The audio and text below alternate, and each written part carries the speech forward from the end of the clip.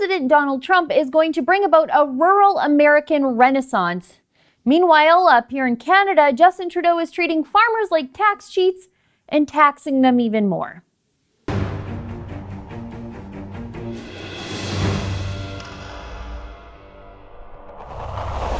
Donald Trump has made some major announcements at this week's American Farm Bureau annual convention in Nashville, Tennessee. Included in the president's long list of announcements that will benefit rural Americans are allowing all American businesses, including American farmers, to deduct 100% of the cost of new equipment in the year the business makes that investment.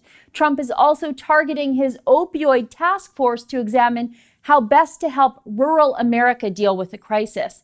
Trump has promised to renegotiate NAFTA to make it more fair for America's farmers. Now, that is a direct dig at Canada's supply-managed dairy cartel.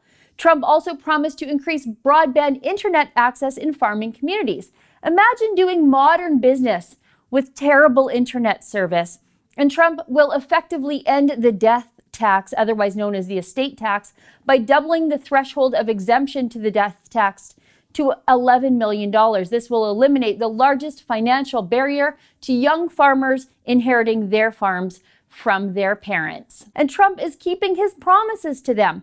By giving farmers tax breaks and repealing onerous regulations, President Donald Trump is about to unleash a time of unheralded growth and innovation in agriculture across America's rural communities. Farmers will be feeding more people and doing it in a more affordable way, which will, of course, trickle down to the American consumer everywhere. It is fantastic news. We know cheaper food helps everyone, but it especially helps the poor.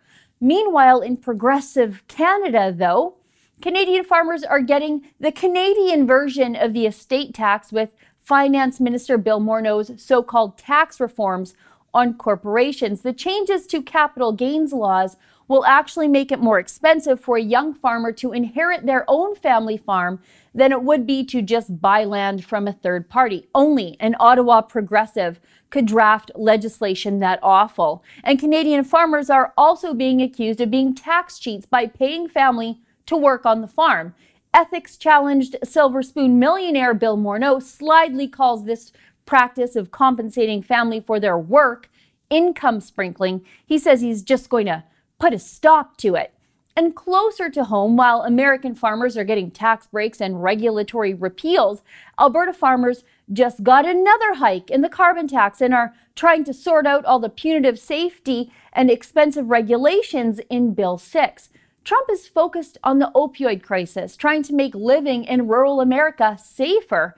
And yet, in Alberta, Premier Rachel Notley ignored the victims of violent crime from rural Alberta as they sat in the legislature to demand an emergency debate about the rural crime epidemic happening here in Alberta. I'm happy to see rural America finally get its due, to see what's long been considered flyover country be finally appreciated the way people who feed an entire country should be.